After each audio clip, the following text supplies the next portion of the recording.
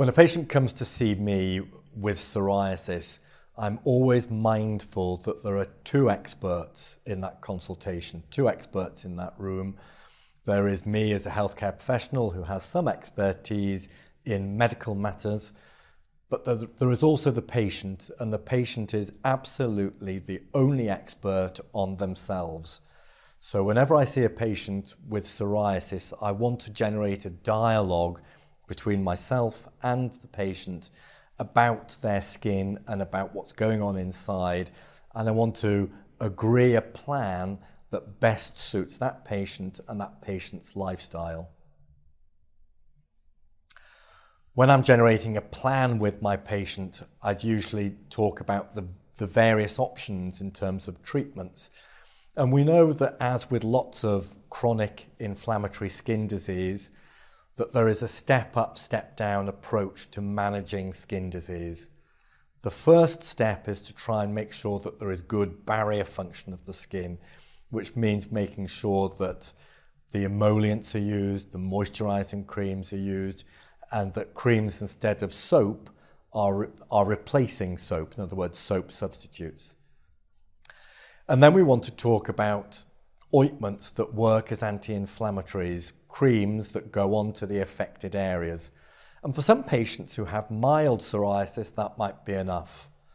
For some patients, it's not enough though, and then we need to step up to the next level of treatment, which is usually phototherapy, ultraviolet light treatment, together with the anti-inflammatory creams sometimes. If that doesn't work, then we'll step up to tablets. And again, if that doesn't work, we step up to injection treatments.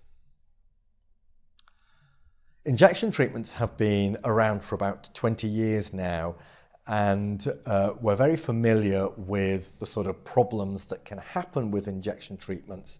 And they seem to be really quite minor, really quite small, we know these days.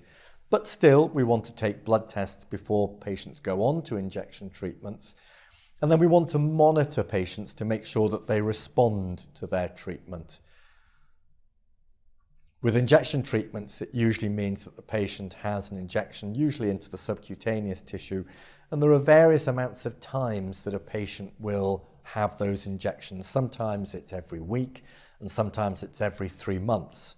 It depends on the treatment that we choose, but remember that it's the patient and the healthcare professional that decides what is the best treatment for that patient at that particular time. I'm always keen when I'm choosing a treatment for my patient to get the right drug to the right patient at the right time every time. So I want to try and get it right first time round. By that I mean that the patient understands the different treatments which are available, and they choose, together with the advice of the healthcare professional, which is the one that suits them best, which is the one that best meets their holistic needs. So that might mean the needs from their skin, gets their skin as good as they can, but also is as safe as they can, but also might mean it gets their joints better, because some treatments work better for joints rather than others.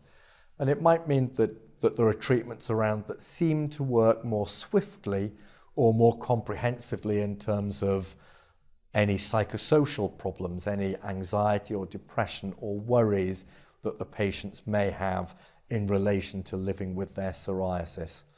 So it's really important that the patient and the healthcare professional chooses the right drug for the right patient at the right time, every time.